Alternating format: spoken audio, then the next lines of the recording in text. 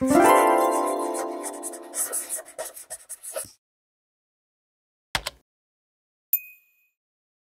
I recently downloaded this really pretty cotton lace material from Adobe Substance 3D Assets, and it came into my Substance Painter looking correct. As you can see, that's the little preview.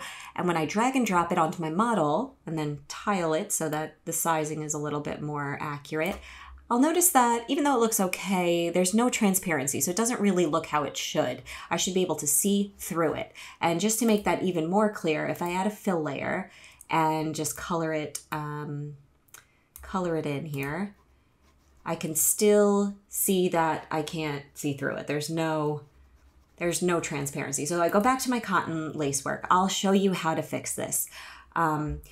If you scroll down your properties, down to channels mapping, and then expand that, you'll see that there is a mask option. And here there's no alpha. And anybody who knows 3D knows that you need to have alphas in order to have transparency. So we need to fix that. And if you just hit the drop down, we can scroll through and see that opacity is an option. And opacity is exactly what we're looking for. So if you click that, you'll see right away that it has fixed our issue. So all we needed to do is go into those channels and fix our mask to opacity. That way we can see through and the lace looks really good.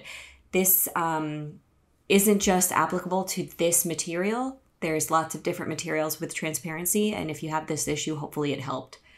Thank you guys for joining me, and please check out more of my videos, especially in my Substance Painter playlist.